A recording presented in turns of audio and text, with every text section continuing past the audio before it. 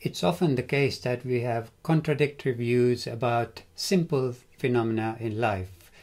For example, adults prefer not to be old, and therefore they use nonsensical statements like 50 is the new 40.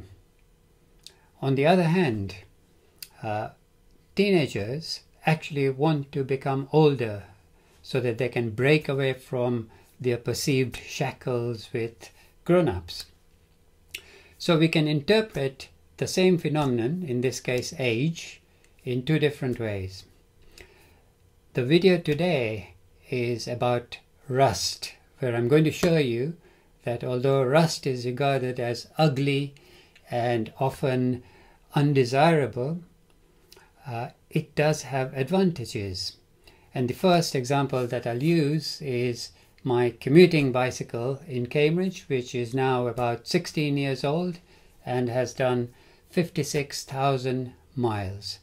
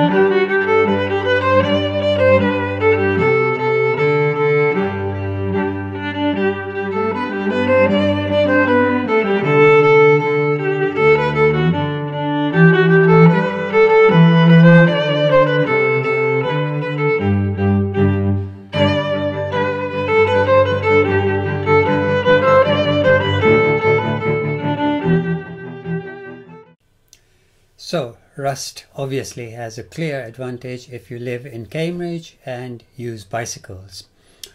I was visiting the Colorado School of Mines, and David Matlock kindly took me to a national park in the Rocky Mountains.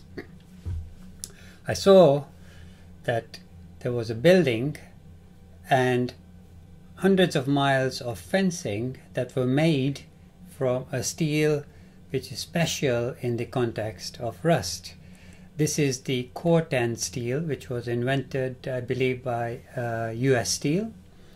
And it contains small concentrations of copper and chromium, which result in a rust layer that doesn't easily detach from the surface of the steel. Therefore, it protects the steel.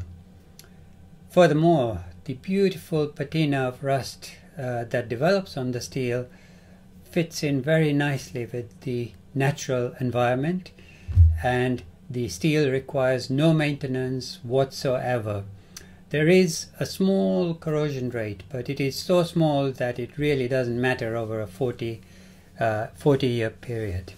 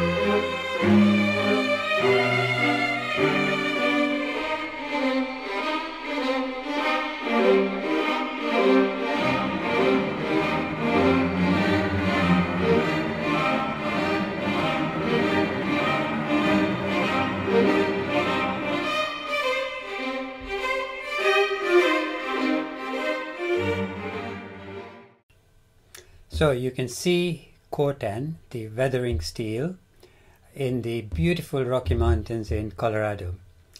But I was giving a talk at the Worshipful Company of Ironmongers in London, explaining the significance of rust. And at the end of the talk, the prime warden of the company is Mike Collette, who used to work for Rolls-Royce. He pointed out to me that I don't need to go to the Rocky Mountains to find coltan. I just have to walk out 100 yards towards the old Wall of London, and there's a beautiful coltan bridge for pedestrians.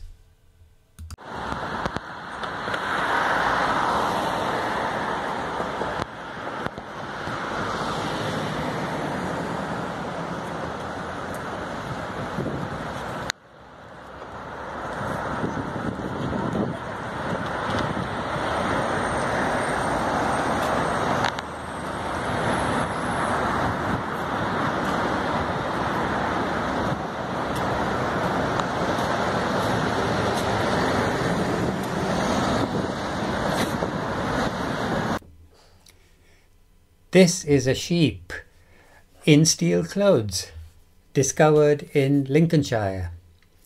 Now, Lincolnshire is a county of England, and that is the place where battle tanks were first invented. That's where the name tank comes from, because to disguise what the purpose was, they basically explained that they were making water tanks.